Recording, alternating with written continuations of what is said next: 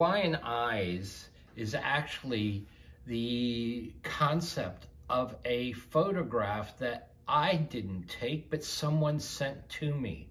They know I love going on my trips, taking photographs of architecture, flowers, viewpoints, things that are part of our nature, and I want to bring home for something that I can enjoy.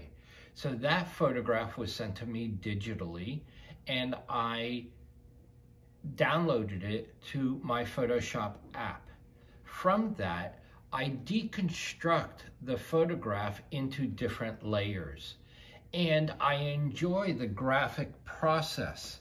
So you will see in many of the photographs, it has halftones and colors that you normally couldn't see with just acrylic paints. I've added my own personal touches, for example, my signature, and developed other types of fun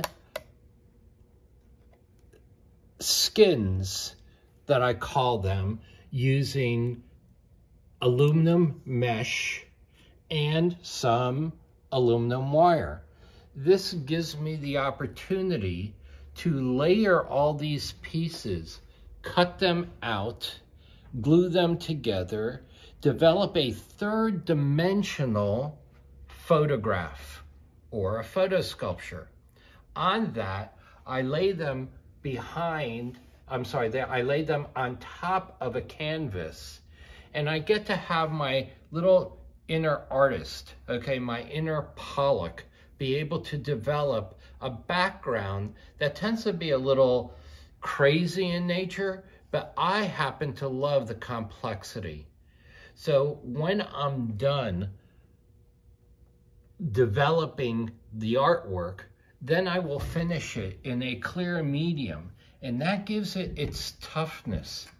So it will be able to tolerate the environment, okay, give you a shiny finish like a metallic piece of art, and develop all these different ranges of colors and multiple layers in my photo sculpture.